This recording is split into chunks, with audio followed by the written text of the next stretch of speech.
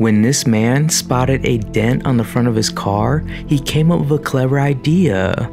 He boiled a pot of hot water and carefully poured it over the dented area. He mentioned that he uses this technique to help soften the material and found it to be a great way to remove dents from cars.